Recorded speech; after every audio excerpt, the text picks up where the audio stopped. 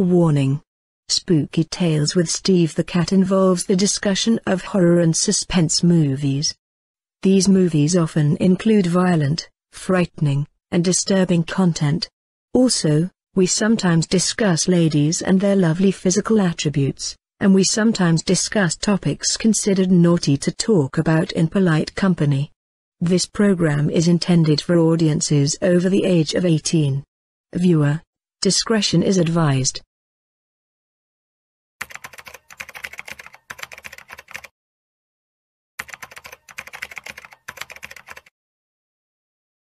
All right, you nitwits. It is first thing Tuesday morning. This is when we normally do our weekly production meeting, but I have already heard from corporate first thing this morning, so we're going to have to talk about something else instead. You know what? It's easier if I just show you. Hang on a second. Let me get the news going.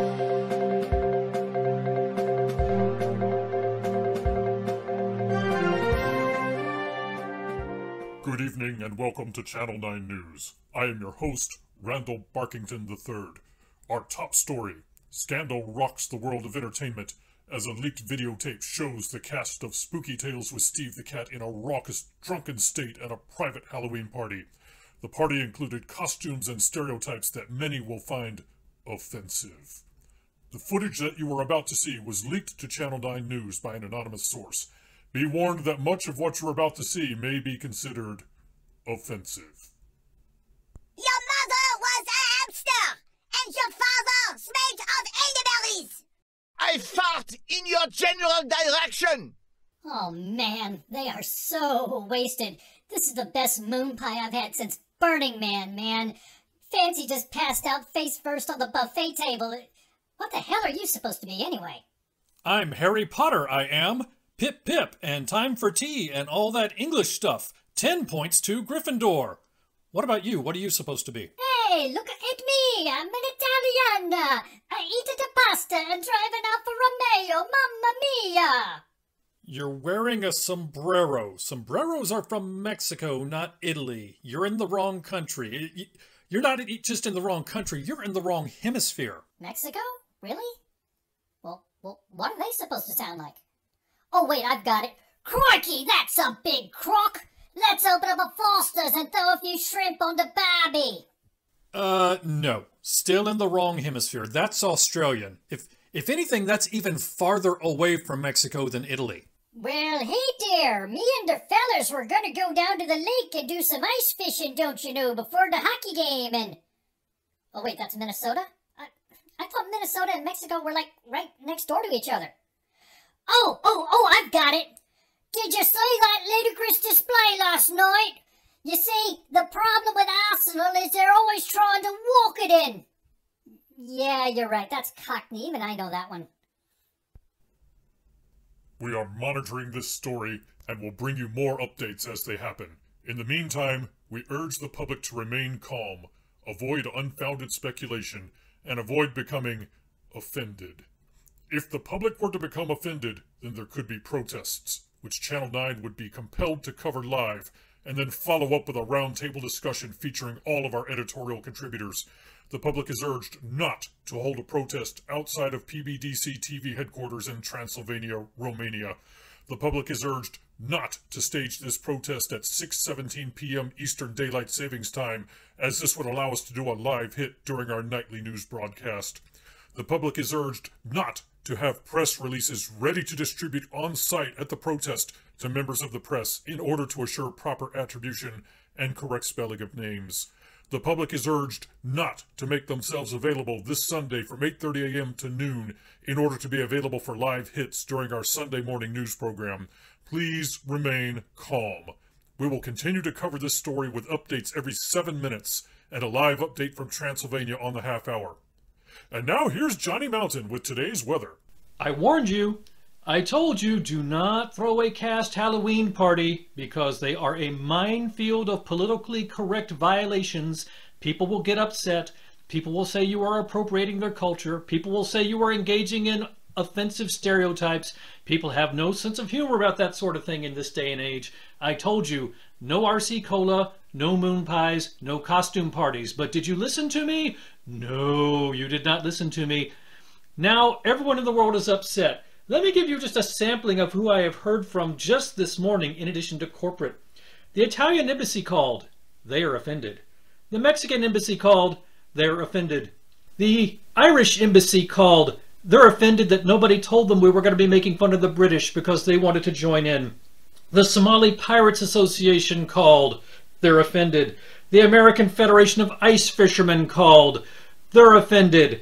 The American Cartographers Guild called. They're offended that apparently Ravenna does not know that Minnesota is not next door to Mexico. The Arsenal Football Club Fan Association called to complain that Arsenal now runs an up-tempo offense and that your criticism was off base. BBC4 called to let us know that Ravenna stole that whole gag from an episode of the IT Crowd from 15 years ago and didn't bother to give them credit. The Chinese embassy called because they want to know why they don't get invited to any of the cool parties. And I can handle all of that.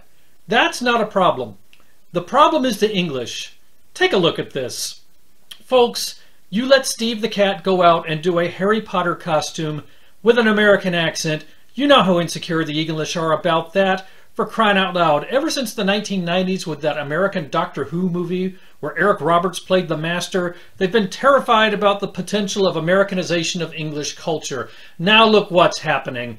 They're burning cars and playing darts left-handed. Okay, listen, if one more screw up like this and corporate is going to send somebody out here to babysit you guys permanently, and there will be no more 2-hour lunches. There will be no more donuts for breakfast. There will be no more live-action board games. It's going to be work, work, and more work if that happens, okay? So I need you guys to straighten up. I need you to be smarter, okay? Now let's get back to work.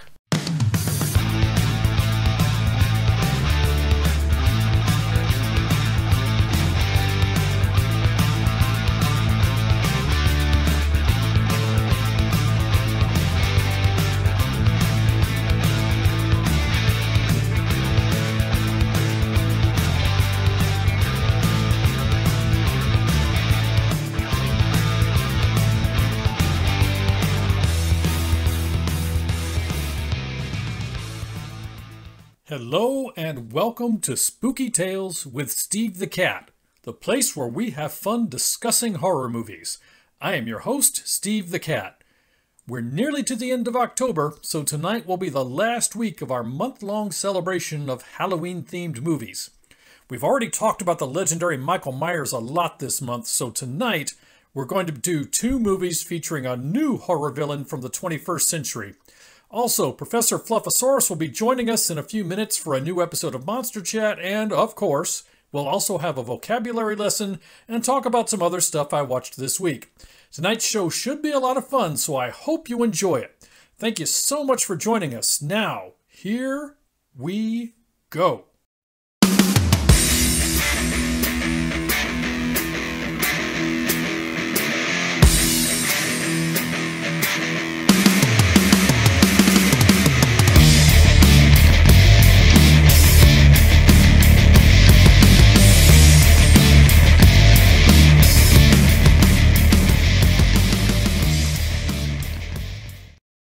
Everyone grab your pencils and notebooks. It's time for Steve's vocabulary lesson. All right, let's get into the vocabulary lesson, Mother de la Morte's favorite part of the show. This is the part of the show where we investigate new and exotic words and phrases in an effort to stay ahead of social media bots and algorithms that would otherwise try to ban our discussion. Word number 1 for this week, Dr. Huxtabling. What is Dr. Huxtabling? Well, I'm going to tell you.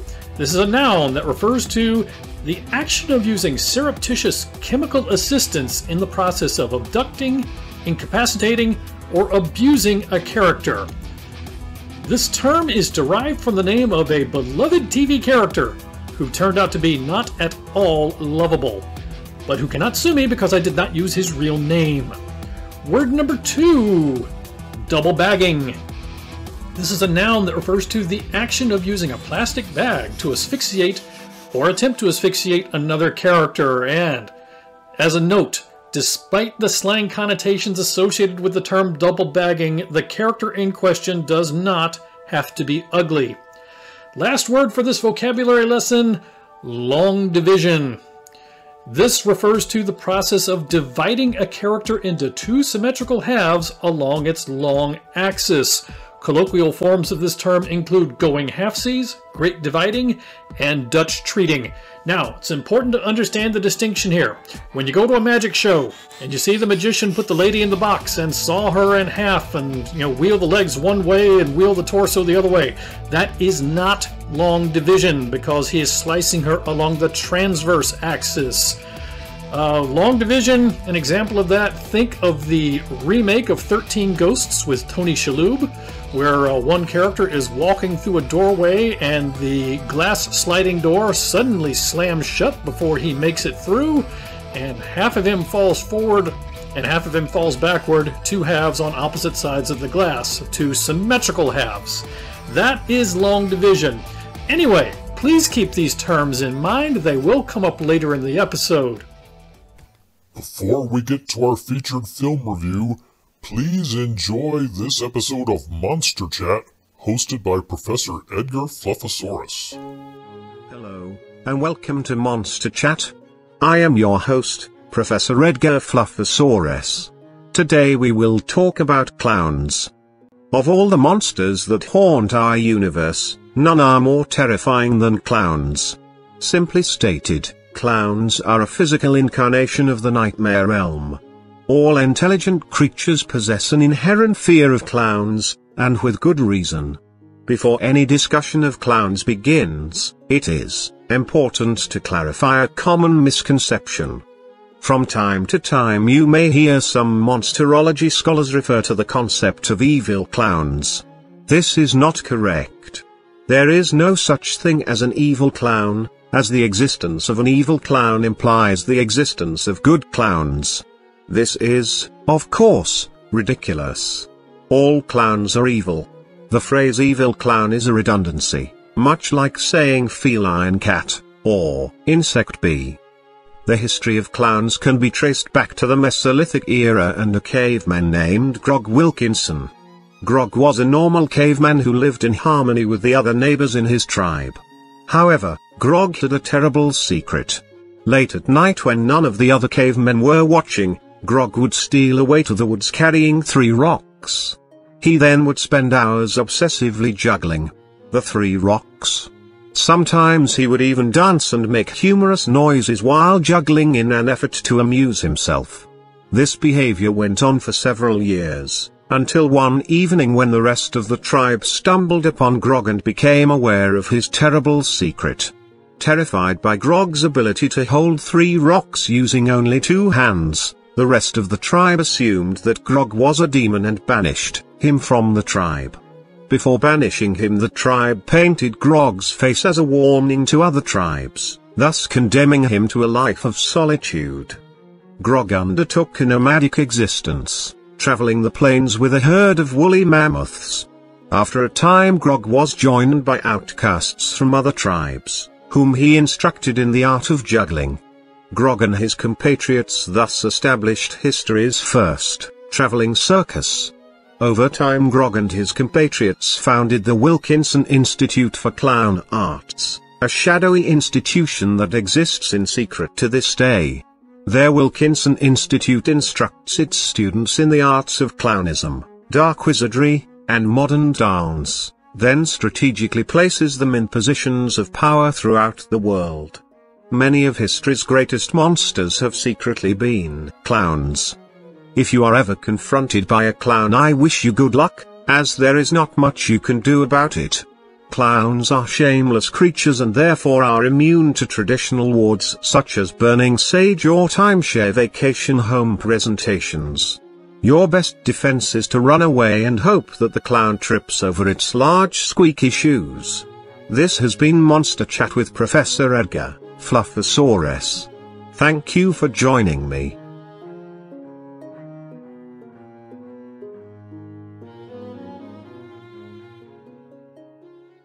And now it's time for our featured film reviews.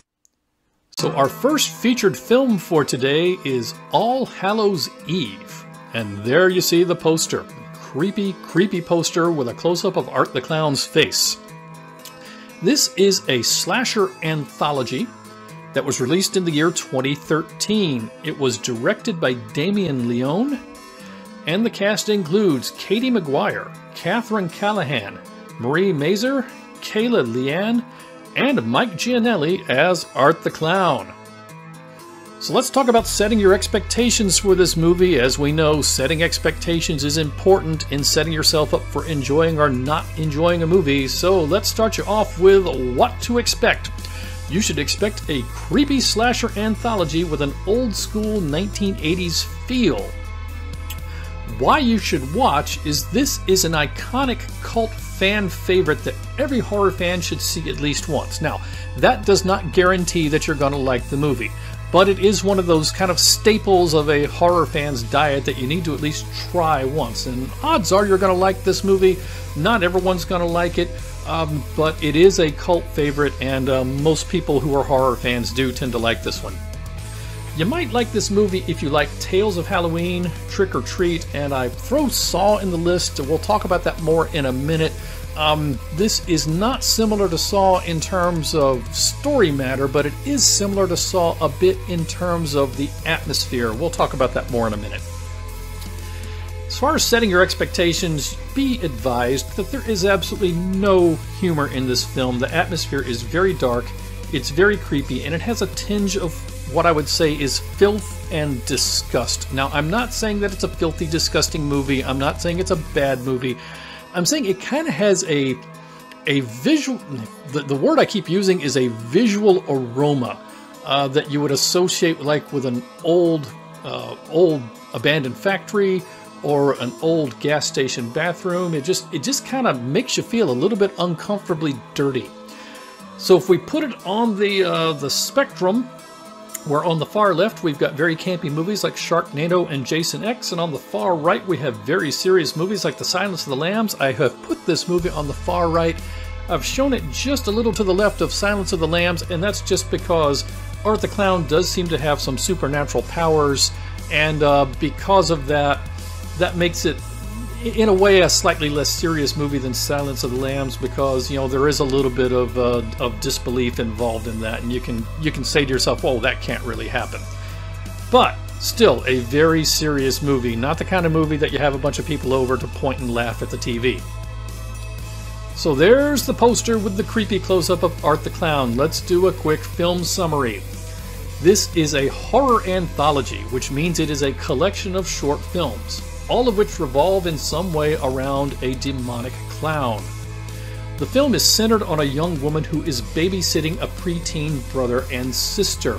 And as the kids are going through their trick-or-treat candy, the brother discovers an old VHS tape that has been slipped into his bag of candy, and that is not at all creepy. After much whining and complaining, the sitter inexplicably allows the kids to watch the tape. And it's one of those things that, okay, on the one hand you're saying, what are you doing? And on the other hand, we've all kind of been there. The kids are whining just to buy some peace. You let them do something that you know you probably shouldn't do. The film is a series of terrifying horror stories revolving around Art the Clown that start unveiling themselves on the TV as they watch this tape.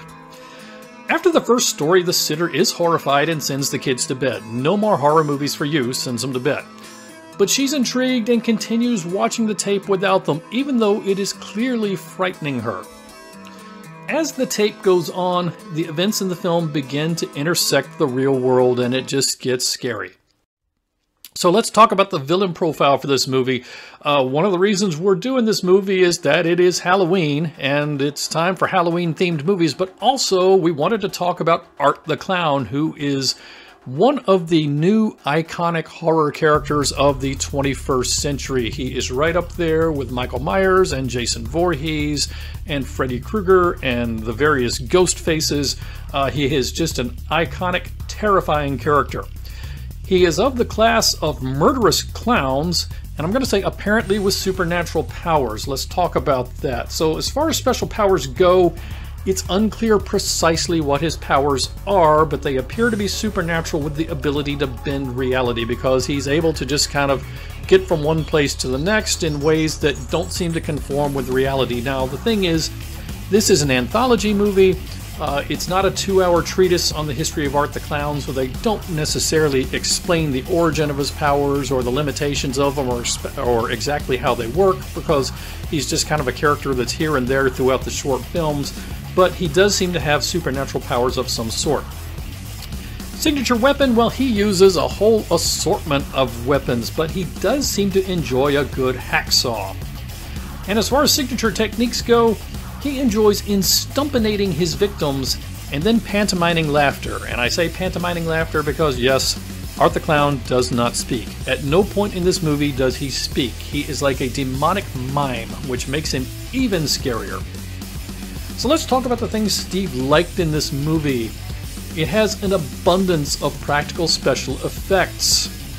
It has little concern for traditional horror movie taboos and rules, and it is not afraid to be shocking. It is dark, it is creepy, and the atmosphere is tainted with filth and disgust. Think of the original Saw. Now, like I said, this movie's not like Saw in terms of the subject matter. It's like Saw in terms of, the feel of it. Just it's kind of dirty, and it's intentionally making you feel a little uncomfortable and a little disturbed. Art the Clown is just completely terrifying. And this is a seasonally appropriate choice for October viewing. We're counting down the days to Halloween here, and this is just a really good movie to watch in the weeks leading up to Halloween. If you're the kind of person who can be frightened by a movie, this movie likely will frighten you at some point. Let's talk about some of the things that could have been better. Well, right off the bat, the acting is subpar, except for Art the Clown. The rest of the actors and actresses, nobody's going to win any awards. The characters are flat and undeveloped, or at least underdeveloped, so it makes it harder to feel anything for them. On the other hand, it's not so over the top, making them unlikable that you're just going to be rooting against them. So you're just kind of caught in the middle, where you kind of want to root for the characters, but it's a little hard to care about them just because you don't have any feelings for them. The film is too dark visually, and when I say that, I don't mean it's too dark in terms of tone. I don't mean that metaphorically. I mean it literally. It feels like you're watching through a black piece of fabric. It's like somebody threw a pillowcase over your head and you're trying to watch the movie through that. Just too many dark filters. I know they were intentionally trying to make the movie look dark, to make it feel like one of those video cassettes you would have rented from Blockbuster back in the day, but it just didn't work for me. I just found it a little too hard to see what was going on sometimes. Maybe I'm just getting old. Casual fans may find the atmosphere a little too dark and creepy. Now, this is not really a torture porn film, but it does have a torture porn atmosphere and a bit of a torture porn feel, and what I mean by that is that it's intentionally a little bit dirty, a little bit distasteful. If you think of the original Saw, where they're trapped in kind of an abandoned bathroom and it just feels kind of filthy, a lot of the movie feels like that. The film feels a bit like it was an excuse to do a showcase of practical special effects, and that's because that's probably true. And many of the practical special effects are very good, but some of them are less than convincing, and that's just the way it goes when you do an effects showcase movie. This movie is not a $200 million budget movie, so some of the practical special effects are very good. Some of them could have been better. So let's get to Steve's scorecard for All Hallows Eve. Kills, 7. Bare breasts. I've had to give it a couple of asterisks. So you do have a woman who appears shirtless and squared up to the camera, but it is after she has spent some quality time with Art the Clown, and I'm just going to leave it at that. You'll just have to see exactly what that means. Car chases. There is a car chase. Instumpinatings. Oh, there are instumpinatings aplenty. I just said numerous. In parentheses, I've said 7+. I started counting. I counted at least 7, but the thing is, there's a lot of implied instumpinations where they don't really let you see everything, but somebody has obviously had multiple limbs removed, but you only see one hand, so I literally counted 7. In reality, if you extrapolate, there's going to be a lot more than 7. Dr. Huxtablings. There is one of those. Now, it's not as surreptitious as what the real Dr. Huxtable did. Art the Clown uses a syringe to try to take down somebody, but I am going to call it a Dr. Huxtabling. Double baggings. There is a double bagging in this movie. And annoying brats. There's not one, but two annoying brats in this movie.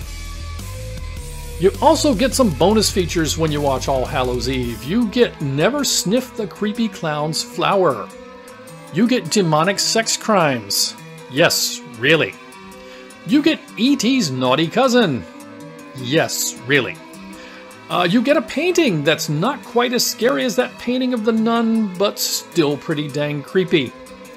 And finally, you get Pistol Packin' Art the Clown. I am not sure how I feel about movie killers in this kind of movie carrying a gun. And it's not like he uses it all the time, but he does use it once. So on the one hand, as somebody who grew up watching Michael Myers and Jason Voorhees, I'm rubbed the wrong way by seeing the iconic villain using a gun. On the other hand, he only uses it once, so maybe it's his Indiana Jones moment. You be the judge. What's the final score for All Hallows Eve? Well, Steve gives this 2.5 paws out of 4. It's an iconic cult favorite that evokes a lot of the creepy atmosphere of 80s slasher movies. It may be a bit too dark for casual fans, but it is a movie that every fan of horror should at least try at least once. Art the Clown is iconic. I'm not going to lie, this is not one of my favorite movies. I'm not saying it's a bad movie. It's just because it has kind of that torture porn, dark, creepy atmosphere to it, it's just not the kind of movie that I feel like I can watch over and over. But I am glad I have seen the movie, and I will say it's a good movie. And if you are a fan of horror movies, I do recommend that you give it a try. So that's Steve's final score for All Hallows Eve. And now a word from our delightful benefactors at PBDCtv, your nightly heartbeat of horror.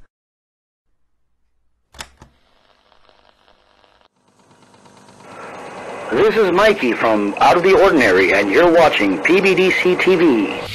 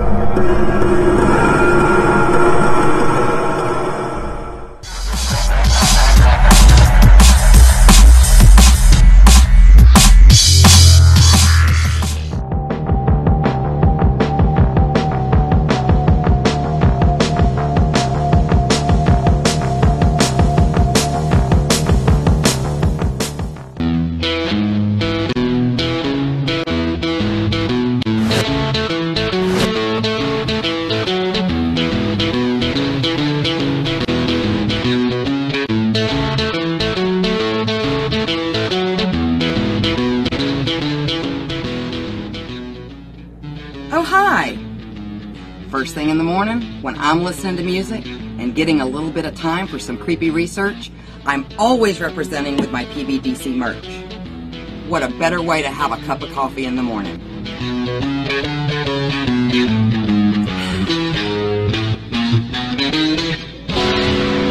Don't forget to check out our other cool merch at rootsbleedred.com. That's rootsbleedred.com.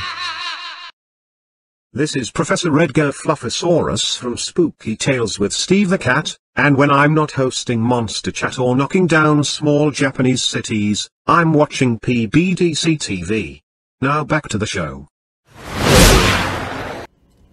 Our second featured film review for today is the film Terrifier. There's the poster, and once again you see Art the Clown. This is a slasher film with torture porn ambiance, much like we talked about with All Hallows Eve. Released in the year 2016. Directed once again by Damien Leone, who directed All Hallows Eve as well. And the cast includes Jenna Cannell, Samantha Scafidi, David Howard Thornton as Art the Clown, and Catherine Corcoran. Let's talk about setting your expectations for this film. What you should expect is a spin-off of All Hallows Eve. This is a gory 80s throwback slasher film with some of the look and feel of a torture porn film. We talked about that in the previous film as well. It's not a torture porn film, but it kind of has the ambiance or visual aroma of a torture porn film. You should watch this because it's an iconic modern horror film that every horror fan needs to see at least once. Now, I'm going to admit right up front, I do not care for Terrifier. I told you that I wasn't wild about All Hallows Eve. I like Terrifier even less. I don't dislike the movie, I just think it's mediocre. But again, a lot of you seem to like it, and more to the point, it has become a modern iconic film. So if you're a horror movie fan, you kind of need to watch this one once, and I suspect many of you will like it. I'm not crazy about it, but I think I'm in the minority on that one. You might like this film if you like All Hallows Eve or Saw or Hatchet. And let's talk about calibrating your expectations a little bit. Now, when we talked about All Hallows Eve, we said it was a very serious film and moved it very far to the right, and I was surprised that when I went and put together the review for this film, I put Terrifier on the left side of the spectrum, and there's two reasons for that. First of all, in my opinion, Terrifier just is very, very, very poorly written. There is too much suspension of disbelief, and it just made it too difficult for me to take this movie seriously, so I had to move it over towards the campy side of things. And also, it felt very much like an excuse to do a, hey, look what Art's going to do to this guy. Now, hey, look what Art's going to do to this guy. Hey, look what he's going to do to this woman. And it felt like an excuse to do one special effect after another, while people played drinking games and said, like, dude, that's awesome. So I can't put that on the very serious side of the spectrum. You may disagree. Everyone's entitled to their opinion. Let's do a film summary of Terrifier. This is a gory slasher film meant to be reminiscent of 80s slasher films, but also has a bit of a torture porn atmosphere, and we talked about that with All Hallows Eve. This is not a direct sequel to All Hallows Eve, because, you know, All Hallows Eve was an anthology, so you can't really necessarily have a direct sequel, but it is a spin-off. It is a full-length film just about one story involving Art the Clown and some of his victims. In this film, college students Tara and Dawn have left a Halloween costume party and are ready to head home, but they decide that they are too buzzed from the party to drive. Smart decision, because they were too buzzed to drive. They head to a nearby pizza shop to have some food and sober up enough to drive.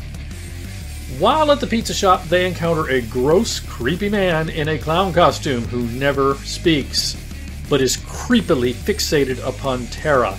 And, of course, we know that that is Art the Clown. They don't know that, but we know that. As Tara and Dawn return to the car, they see that one of the tires has been slashed, and they have no spare tire. So Tara calls her sister Victoria, who is also a college student who, of course, is home studying for exams, and convinces Victoria to drive into town to give them a ride home. And while Tara and Dawn wait for Victoria to arrive, Art the Clown begins a bloody rampage, and many, many deaths occur. let's talk about things Steve liked about this film. Much like All Hallows Eve, this has a dark, creepy atmosphere of kind of a filthy ambiance. Again, kind of a visual aroma that you would get with one of the Saw films. Art the Clown is creepily terrifying. I don't think he's nearly as terrifying in this film as he was in the other film. He is played by a different actor in Terrifier than he was in All Hallows Eve, and I don't know how much that had to do with it. I haven't watched the two films back to back to see if you can really tell that it's not the same guy. But Art the Clown, he's creepy, and the fact that he never speaks makes him even more terrifying. I just don't find him quite as terrifying in this film as in All Hallows Eve. This film, like the other one, has lots of practical special effects and avoids the use of digital special effects, which we are big fans of, so we love our practical special effects here at Spooky Tales with Steve the Cat. And you get a surprisingly good performance by Jenna Cannell as Tara. She gives what I consider a surprising amount of depth and likability to what easily could have been a one-dimensional character, and there she is. I found her very likable. I really was rooting for her in this film. She, I thought, overachieved relative to the other caliber of actors who were in this film and just the overall budget of the film. Things that could have been better, right off the bat, the acting is mediocre except for Jenna Cannell, and this time around I would even say Art the Clown is mediocre. Art the Clown, not as terrifying this time around. He's more annoying. Now, not annoying from beginning to end, but some of the things that he does that I guess are supposed to be kind of scary, I just kind of rolled my eyes and I just wanted them to be over. Like All Hallows Eve, this film is too dark visually, and I don't mean too dark in terms of tone or emotion. I mean too dark in terms of I can't see what's going on. It feels like somebody put a pillowcase over my head and I'm trying to watch through the fabric. Once again, casual fans may find the atmosphere a little too dark and creepy with a torture porn ambiance. This one, you know, if you're a new horror fan and you know going in that it's going to be a gory film, certainly give it a try. It would not surprise me if somebody who did not grow up watching classic 80s slasher films could not really get into this one. Some of the practical special effects are less than convincing. That's kind of what you get with these practical special effects showcases. The film tries to be suspenseful at times, but it just didn't work for me, and I can't really put my finger on why, but this film, more than building suspense, it just annoyed me, and I just found myself like tapping my foot saying, okay, can we get this over with, please? The writing of this film is embarrassing. The suspension of disbelief and implausible character decisions that are part of any slasher film, in this film, you're just asked to swallow way too much of it. We'll talk about that more in a minute, but I just, I can't excuse the writing in this film. I know you don't go see a slasher film for good writing, but you got to show a little bit of respect for the audience, and to me, the writing of this film did not show some respect for the audience. And once again, Art the Clown pulls out a gun, which I was willing to swallow it once as an Indiana Jones moment, but I'm really unhappy with it in this film. So let's go to Steve's scorecard for Terrifier. Kills, 10. Bare breasts, 4, and 2 of those are actually a special effects shot. Denogginings, 2. Possumings, 1. Instubinatings, 1. Tangerinings, 1 partial. Stomp noodlings. Oh yeah, there's a stomp noodling in this one for sure with big floppy clown shoes. Dr. Huxtablings. Once again there is 1, although it is perpetrated with a syringe, not slipping something into somebody's drink. Double baggings. Once again there is a double bagging in this film. And long division, and this is what the film is most famous for. I am not going to give away the spoiler in case you haven't seen it, but the one iconic moment of this film involves a case of long division. Yes, there is a very famous case of double dutching or going half-seas in this film. So let's talk about some bonus features for Terrifier. You get bitchy TV news personalities. That will not end well for her, and you'll be happy about it. You get use of car radio to provide exposition twice, and it's embarrassing. It just hurts to watch. It is just so obviously, this is what you need to know as the audience, so we're going to have this pop up on the car radio. It's painful. You get face brunching, which I'm sure that was painful too. There's never a cop when you need one, and this is what I talked about with the embarrassing bad writing in this film. Okay, so I understand that it's low budget, and I understand that you don't want to pay a bunch of actors in police costumes to pretend to be cops, but for God's sake, you've got people in the car within walking distance of this pizza place, hearing a news report that there's been a double murder and that the suspect is still on the loose, and authorities think he may have doubled back. And these two girls are literally a block away from this, and yet there's no cop in sight. You hear one siren off in the distance, and it just makes no sense. You get selective teleportation because these girls are walking back to their car from a party, and then the pizza parlor is within walking distance, and yet later in the film they act as if they are stranded with nowhere to go, and it's like, you were at a party within walking distance of this. Why didn't you just walk back to there? Why didn't you walk back to the pizza parlor where coincidentally a bunch of police should have been? It's nonsense. This is a morgue, really. We didn't just rent a basement storage room from the local church to shoot this scene. It's really a morgue. Yeah, the final scene of this that is supposed to take place in a morgue is very clearly not a morgue. It is very clearly the basement of probably a local church. And you get Pistol Packin' Art the Clown. Now, in All Hallows Eve, Pistol Packin' Art the Clown pulled out his pistol and fired one round during a car chase, and I was kind of okay with that as kind of a once-off Indiana Jones moment. In this film, he starts losing in a confrontation with one of his victims, and so he pulls out a Model 1911 and starts firing and wounds the victim, and then runs out of ammunition, and then goes off and reloads and comes back and empties the clip into the victim, and it's just, for God's sake, it's awful. I'm sorry, I grew up watching Michael Myers and Jason Voorhees. No. This is not what the psychotic killers in slasher movies are supposed to do. I was able to swallow it once as kind of a Indiana Jones kind of reference, but no. I was just... As a horror fan, this offended me. So let's go to Steve's final score for Terrifier. I'm going to give it 2 paws out of 4. I know a lot of you love this film, and if you saw the poster in the earlier slides, you saw a lot of 4 stars on there. I know I'm in the minority on this one. My feeling is that Art the Clown may be an iconic character, but this film is uninspiring, predictable, and relies too heavily upon implausible scenarios. It's a decent film. I personally believe it is overrated. I know a lot of people love this film who are horror fans, but frankly, having listened to them, I think they're of that school that they love this film because they love to sit back and say, oh dude, look what he's going to do here.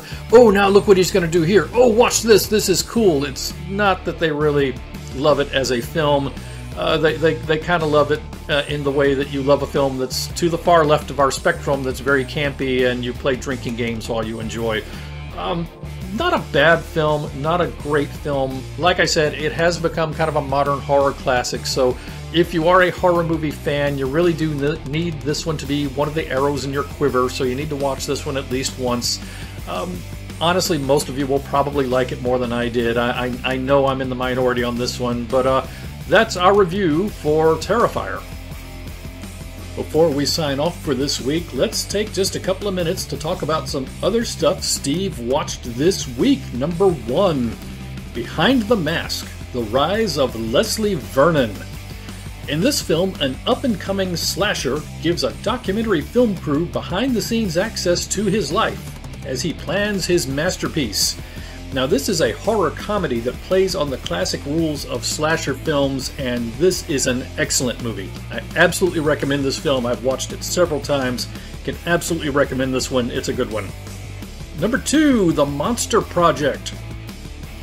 Amateur filmmaker Devon assembles a crew to interview people who claim to be actual monsters, such as skinwalkers and vampires. Things turn deadly as the crew find themselves trapped in an abandoned house with a group of all too real monsters. Now, this is a found footage film, and it's a decent found footage horror movie. I would recommend this one if you're a fan of found footage films. Now, It suffers from the same problem that so many, low to moderate budget found footage films have, that there seems to be a lot of development and just all the action at the end, but this one's pretty good. As found footage movies go, this one's pretty good. I would recommend it if you're into that sort of thing. Number 3, Ghoul Catchers. A group of 4 friends, now in their late 20s, have been hunting ghouls together for fun since they were 12 years old. This is an extremely low-budget comedy. I don't even know that you can call this a horror comedy. I think it's more just a comedy. I hated this one. I do not recommend it. However, some reviewers do seem to think it's funny. Now, many of those reviewers do cop to the fact that they were drunk at the time, so take that with a grain of salt. I absolutely cannot recommend this movie, but I'm not going to say nobody has ever liked it, so, take a look at it online and make a decision for yourself. But if you invest any time in this and turn out to hate it, you can't say you weren't warned. Anyway, so to summarize, definitely recommend Behind the Mask, Rise of Leslie Vernon. Recommend The Monster Project if you like found footage horror movies. Recommend you stay away from Ghoul Catchers unless you're drunk, and even then you can probably find better things to do with your time. So that's other stuff Steve watched this week. Well, that brings us to the end of our latest Halloween-themed episode of Spooky Tales with Steve the Cat. Thank you so much for joining us. We hope you enjoyed it. Now, if you did enjoy the show, please remember to like, share, subscribe, and follow. You can find us on Facebook at Spooky Tales with Steve the Cat. And yes, that's Tales with an A-I-L-S. Also, please remember to check out all of my friends and their great programming on PBDCtv. Whether you're interested in horror, true crime, weird history, or unexplained events, we're sure to have something for you. And don't worry, if you're not familiar with PBDCtv, it's very easy to find. We're on the World Wide Web at PBDCtv.com, and we're on YouTube at PsychoBunnyDC. We've also got a large presence on Facebook. You can find the mothership at PBDCtv, or you can go directly to dedicated pages for Psychobunny Death Cult, Psychomandium 13, and Roots Bleed Red. Each channel has a slightly different atmosphere, but they're all a part of the PBDCtv broadcast collective. Well, October may be at an end, but there are still plenty of horror movies to come this season on Spooky Tales with Steve the Cat. Next week, we'll be reviewing a couple of sci-fi horror films, so we hope to see you then. In the meantime, thank you once again for joining us. Everyone stay safe and have a great week. We'll see you again soon. Bye-bye, everybody.